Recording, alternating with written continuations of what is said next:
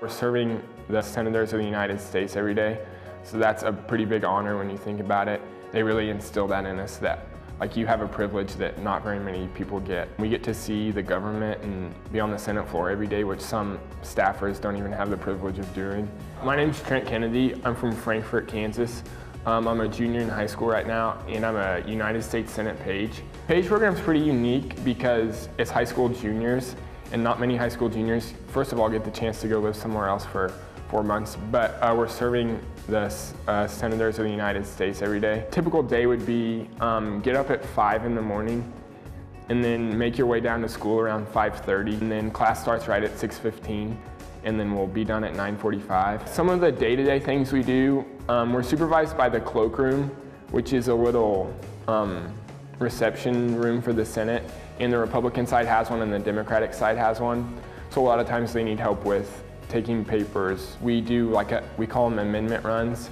When an amendment is presented on the floor, the journal clerk will give it to us, and then we go copy it and run it to all different kinds of places.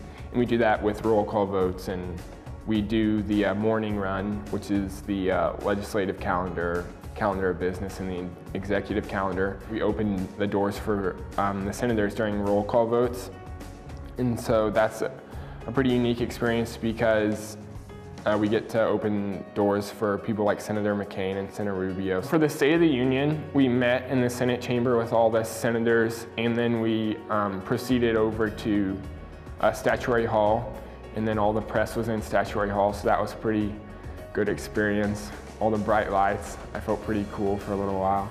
And then we went into the House chamber, and we got to stand along the back wall, so that was pretty awesome to see President Obama and Speaker Boehner and Vice President Biden and all the Supreme Court justices. We also got to introduce ourselves, and we talked a little bit to Vice President Biden in the lobby. Other things that we've got to do while we were here, we got to see Senator Kerry's farewell address to the Senate, and we got to be on the floor for that. So that was pretty unique. He gave a really good speech. Brought out the patriotism in you. And then we got to have a little meet and greet and shake hands with him after that.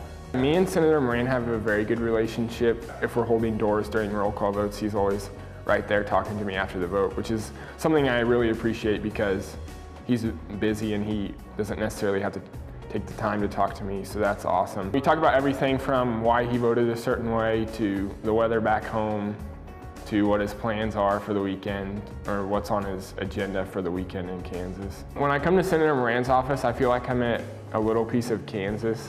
It's really nice because everyone kind of has the same attitude, and there's pictures of Kansas plastered all over the walls, which is awesome. And you can talk about Kansas things with anyone. There's just a sense of home when you come into Senator Moran's office. Yeah, some of the little things I miss from Kansas are hearing about basketball all the time, KU and K-State basketball. And then my mom's cooking, all of it in general I miss. It was really hard to leave basketball, but I have my senior year basketball left, so that kind of helps the decision. And my teammates and coaches were really supportive, and the whole community was supportive. The thing I miss most about Frankfort, not just Frankfort, but Kansas in general, is when you're walking down the street, everyone will say hi, and it's just, people are very polite and just friendly. And in Frankfort, there's only 800 people there. So when you go somewhere, you know somebody and you can have a conversation with them. And I also miss back roads in the country and not hearing sirens all the time. And I just miss Frankfort in general, everything about Frankfort. Coming over Reed's Hill into Frankfort, I'm very excited for when I get to do that the next time. The next time I'll drive will be spring break. So you might stay off the road if you're in Kansas.